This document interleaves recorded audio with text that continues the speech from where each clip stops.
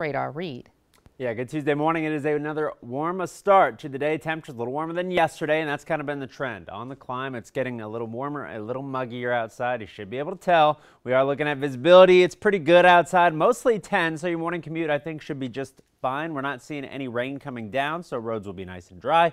Didn't really see much yesterday as it all stayed over toward the peninsula. Now, today we're going to have a few showers kind of creep in parts of north central Florida. I'll time that out for you later, but still not really what I would call an umbrella day. We're going to be getting more into that later this week. Here's a look at your current temperatures. We are sitting in the upper 60s, lower 70s. Average is 56. We're getting toward late October. We are not even close to where we're supposed to be. Feels pretty warm outside, and we are warmer than yesterday by a handful of degrees. And again, noticeable. Dress light. Still get plenty of sunshine today. High temperature is going to be up toward the mid-80s. We're going to be talking about your forecast for the rest of the week, a little rainier, and we're also going to be breaking down what's going on in the tropics. We got a new tropical storm out in the central Atlantic. I got all those details coming in a few more minutes.